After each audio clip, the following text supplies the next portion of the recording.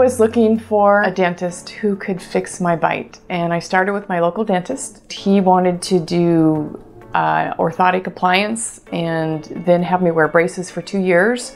And at that point, once he corrected my bite, or so he thought, he would do full mouth veneers. So he brought me in, he put this contraption apparatus on my face with electrodes on my cheeks. Then at some point, he was trying to take impressions, but he would have me move my jaw literally a millimeter, this way, that way, up, down, tiny bit, until he thought it was where it needed to be. From that, he built me an appliance that went on my lower jaw. To try and eat with it was absolutely miserable. I couldn't eat.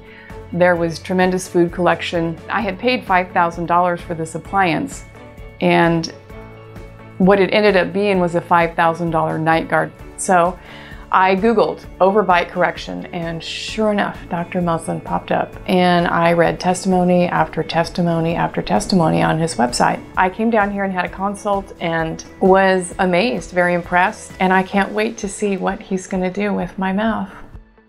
This process was much more scientific in its explanation and execution. After wearing my JawTrac appliance for about a month, I was very satisfied with how that felt and gave me some idea of what the bite restoration was going to feel like as a final product.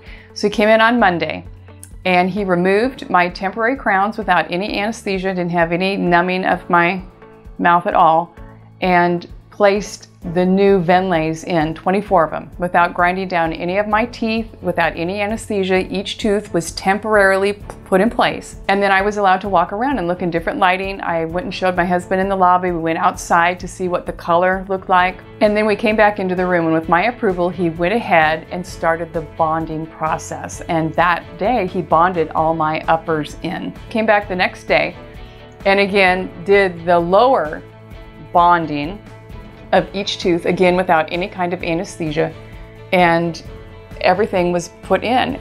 Tuesday, Wednesday, and Thursday that week was the refinement process, the learning to talk. He'd send me to go eat and come back, and I'd say, well, it's grinding over here, or it's grinding over there, it feels big here.